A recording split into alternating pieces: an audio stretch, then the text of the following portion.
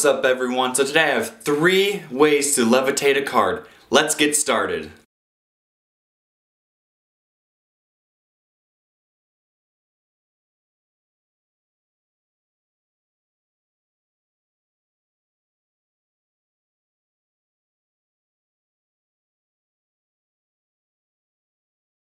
Alright, this one's an easy one. All you need is 2 cards, some tape, some scissors, and some pocket display clear plastic, okay? And all it is it's just a rig taped between the 2 cards. Okay, so it's like a Z form. Alright? And it gives the illusion of the one card floating. So all I did for the performance was I lifted it with my 2 hands. Okay, then took one off, acting like it's still stuck to this finger. Then you hold it right there, and then slide that one off, and it's floating. You want to make sure that you are doing the right angle, okay? Because this angle really matters. Even though it's clear, the plastic is clear, you still can see it a little bit. So what I did lower down and on an angle.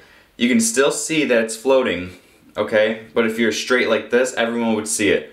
But if you're just on a little angle like that and everyone was in front of you, you could see that it looks like it's floating.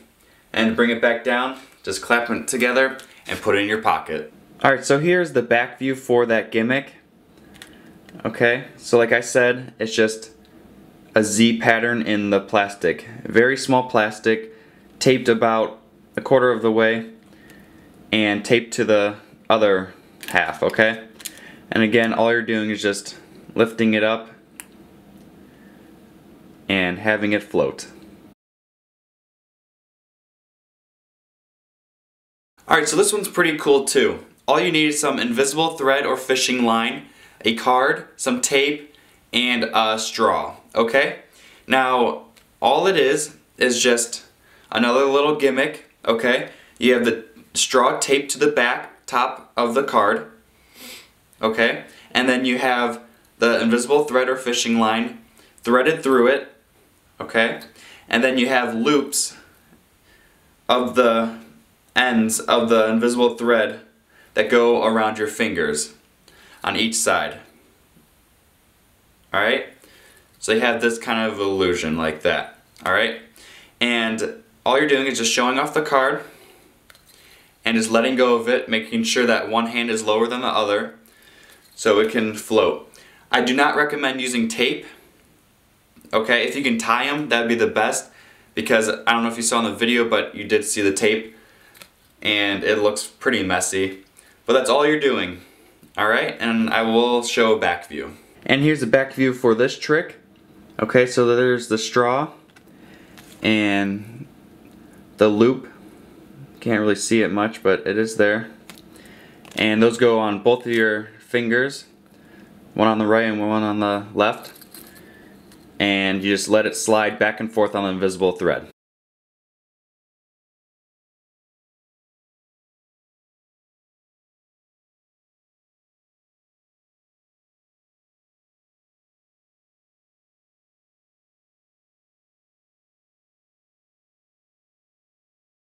Alright, so this is the easiest of the tricks. No gimmicks required. All you need is just a pack of cards and some cards, okay? You can show off the cards, showing that it is real. And this trick is just meant to show that you have static on you. Alright, so all you're doing is just holding the cards in your hand like this, okay?